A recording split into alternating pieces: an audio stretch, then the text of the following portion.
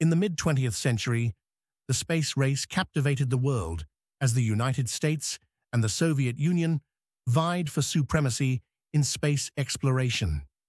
It all began in 1957, when the Soviet Union launched Sputnik, the first artificial satellite, sparking a fierce competition.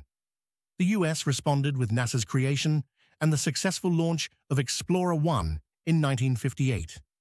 The race reached its peak on July 20, 1969, when Apollo 11 landed the first humans on the Moon, marking a monumental achievement for the US.